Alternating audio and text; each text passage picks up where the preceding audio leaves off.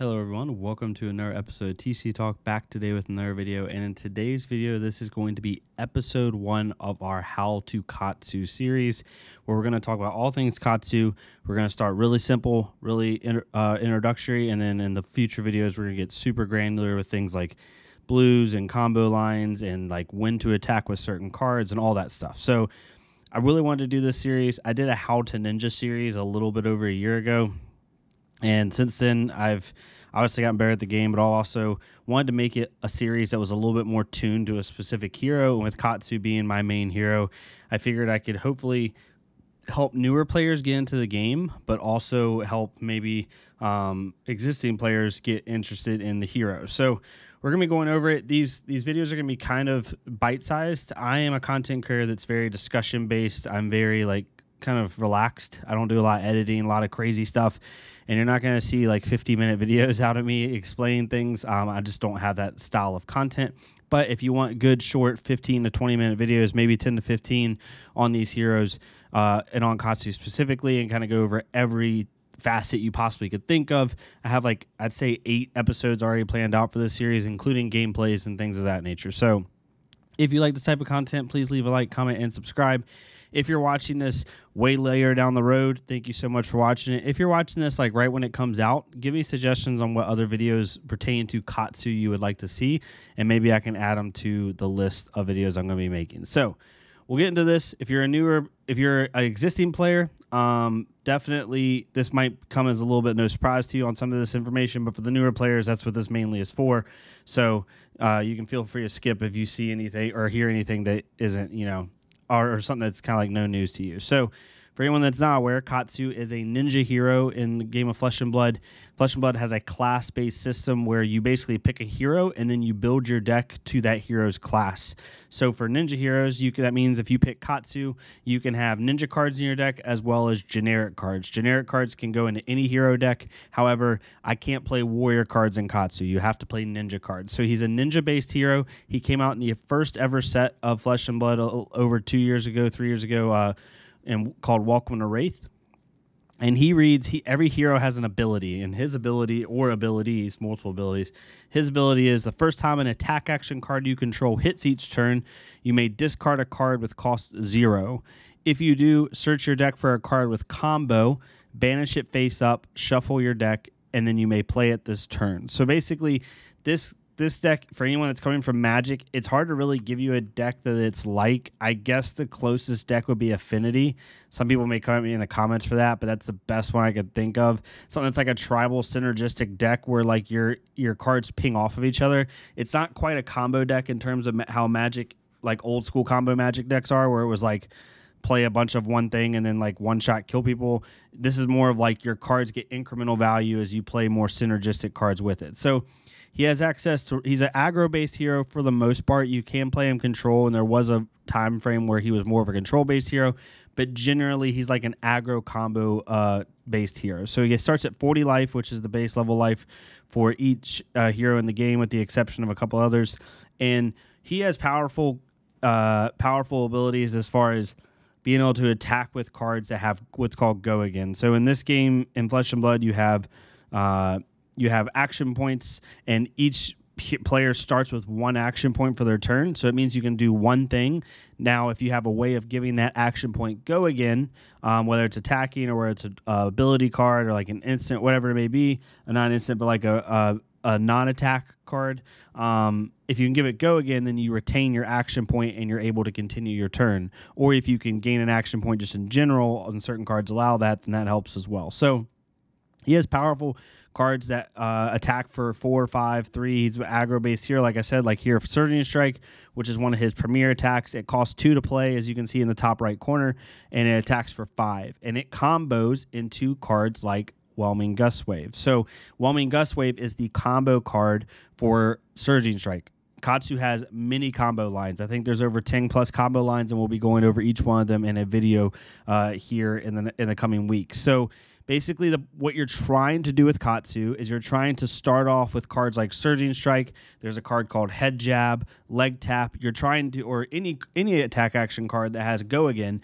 And what you're trying to do is you're trying to get something to hit so then you can go get its combo card. And its combo card, if it's comboed with a previous attack on that attack chain, then it gets a buff. So basically, if you play Surging Strike, wrong way. If you play Surging Strike for 5 and it hits, you can discard a card with cost 0, so in the top right corner where it says 0, and then you can go get its combo card that has the word combo in it, like Whelming Gust Wave. So normally, Whelming Gust Wave only attacks for 3. But if it's comboed, it gets +1 attack to it, so it attacks for 4, and it gets Go Again, and it gets, if it hits, draw a card. So normally this card would be a 0 for 0 cost 3 attack with no Go Again, which in this game is not good. But if it is combo with Surging Strike, it's a 4 attack Go Again card, and it says on hit, draw a card. So it gets a buff. Now, Katsu has a lot of these different ones. So what you're trying to do is you're trying to tell your opponent, hey, here's a good size attack. If you do not block this attack, I'm going to go get another attack that's more powerful, right? But the catch-22 with Katsu is you could already have Whelming Gust Wave in your hand. So if your opponent decides, okay, I'm going to block Surging Strike, right, to prevent you from going to get Whelming Gust Wave, and they block with 2 out of 4 of their cards that they have available in their hand, and then you play Whelming Gust Wave, well, now they just used half their hand to try to stop you from having it, but you already have it, right? So that's kind of like at the most base level, that is the power of Katsu and what he does. He's an aggro-based hero, but he uses little combo tricks and little like play lines to be able to maximize his ability to get an attack to hit and then be able to gain value. He also uses cards like Ancestral Empowerment and Flick Flack, which are powerful reaction cards in the game. You have Ancestral Empowerment, which says target ninja attack action card gains +1, and you get to draw a card. So basically, for example, if you go get Whelming Gust Wave after playing Surging Strike for 4, Go Again on hit, draw a card, and they block for 4, you play Ancestral Empowerment, it gains +1 damage. If they have no way of defending it past that reaction, then Whelming Gust Wave will hit, and you'll draw 2 cards, one from Whelming Gust Wave and one from Ancestral Empowerment. Very, very powerful ability. You also have good defensive reactions in this game for the game value called Flick Flack, which says if the next card you defend with has a card with the word combo, it gets +2 defense. So the average good block in this game is 3. Most defense reactions block for 4. At a base level, which this one does. However, this one gives a +2 buff to your next block if it's a combo card. So if you block with Flick Flack for 4, and then your next block is a Whelming Gust Wave, instead of blocking for 3, it'll block for 5. So you get really, really high value for your blocks, and that's why an old control version of this deck used to be really, really popular back when the game was a little bit slower. But for the most part, why do you play Katsu, right? And that's what we're going to get into here in a second. And that was for more of the newer players. This hopefully can be useful for both newer players to the game in general, but also like seasoned players who maybe are just starting to get into Katsu. So here's my 5 base reasons why you play Katsu. This might be different for everyone, but this is the 5 things that I have whittled down to both from a play perspective and just from like a fan perspective, I guess is the best way to put it. So number 1, it's a flexible combo deck. One of the premier reasons to play Katsu is it's a very flexible deck. You can play it very aggro-based. You can play it mid-range, right? And we're using these terms very lightly. You can play it control, right? And you can take the same deck and play it very, very, very differently depending on the hero you're playing against. And what I like about Katsu also is you can change up your play lines, right? Like, there are certain heroes in the game, which isn't a bad thing, that have very more simple play lines, and they're like heavy aggro-based or heavy control-based. And yes, they might have different ways to play the same hand, but Katsu specifically, depending on the hero you're playing, you could have 4 or 5 different ways to play a hand effectively. And it's a really flexible combo deck that allows you to change up things very consistently and throw your opponent off guard. Basically, what I always tell people is with Katsu, you're trying to Jedi mind trick your opponent into interacting with you. You're telling your opponent, you know, maybe turn 1, you attack with Surging Strike for 5, and they block it, and then you attack with Whelming Gust Wave from your hand because it has, it's already there, so it's 4 go again. Then 2 turns later, you attack with Surging Strike again. Well, now your opponent's like, okay, well, if I block this again, they might have Whelming Gust Wave, and then I'm screwed. And then they don't block it. Then it turns out you never had Whelming Gust Wave, right? Like, that's a very, very, very simple example, but there's ways of you can basically trick your opponent into interacting with you or trick them into not interacting with you when you need to go get your combo piece. So I really like that. The second one is Katsu is the king of interaction, kind of what I just talked about. If you like interactive gameplay in card games, in which most card players do, Katsu is very, very big on that. He is a very, very aggro deck at his height, I think, for the most part, but he's not a play solitaire. He's not like a red burn deck, right, where you just don't care and you're just throwing cards down. You're trying to get your opponent to 0 as fast as possible. That's what a lot of people do when they first play Katsu, and if you're a newer player out there or newer to the hero, I encourage you not to do that. Katsu is the king of interaction. He wants to use the give and take essence of Flesh and Blood, and what makes Flesh and Blood so fun and so good from a mechanics perspective, he does that very, very well. So that's the second reason. The third reason, ninja aesthetic. I love ninja based stuff. I love samurai based stuff, Far East type vibes. So as you can see in the background of this, the background you're looking at right now is Mysteria, which is one of the areas of the world of Wraith. I definitely encourage you to go to fabtcg.com and look at the lore of this game. It's based in the winds of Mysteria, these high mountains where they learn these ancient principles of art of war and things of that nature. So if you're into that kind of stuff, just from an aesthetic fan perspective, really, really cool. I highly recommend it. The fourth thing is it's a fundamental class of Flesh and Blood. Flesh and Blood right now has a lot of different classes. We have Guardian, Warrior, Illusionist, Ninja, Mechanologist, Ranger, all these really Assassin. We have all these classes that are coming in, but in my opinion, Ninja is one of the premier classes and fundamental classes of Flesh and Blood.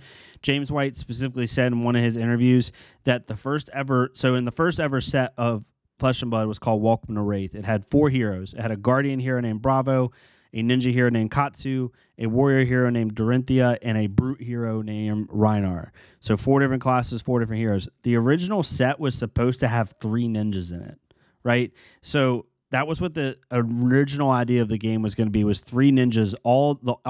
Every hero was going to be a ninja hero in the first set, according to James White. So because of that, I'm pretty sure that I can't confirm it, obviously, but I'm almost positive that it's a fundamental class of Flesh and Blood. It's something that the developers really like and have an affinity with. So playing Katsu, I think you're always going to get some level of support for him or something he can use, and he's just going to consistently be a good hero to play into. And when it comes to spending your money, which is number 5 right here, right, and buying into a class, I think Ninja is one of the classes where you can safely buy into and always know there's going to be support for it. There's going to be, things going on with it, and you not feel like your money is wasted. Flesh and Blood is a slightly more expensive game to get into from a competitive standpoint, not from an entry level, low level, just trying it out, but from a competitive standpoint, it is pretty expensive. But Ninja is one of the cheapest, Ninja and Katsu specifically, is one of the cheapest decks to buy into. I'd say it's definitely in the bottom 3 of cost. And right now in this meta, as you're watching this, Katsu's starting to become a little bit more relevant. He was kind of out of it for a little bit, but he's definitely gotten more into it, and he's a high skill gap hero. He's a hero that the more you, I know it sounds intuitive for every hero, but for Katsu specifically, the more you play the hero, the better you feel with it. Katsu is definitely a hero that there's certain heroes in the game of Flesh and Blood, like 5, for example, or I'm trying to think of other ones that are really, really you can play them to a certain level even right off the bat. Katsu's not that way. Katsu's a hero you gotta work on, you gotta play right. But once you do play him right, the skill gap of a seasoned player versus a new player is pretty fun. So these are the reasons I think you should get into Katsu. There's more than this. I just wanted to make it, again, I'm trying to make this content bite-sized. So definitely let me know if you like this type of content. I'm going to be doing other stuff. The stuff I have on the docket right now when it comes to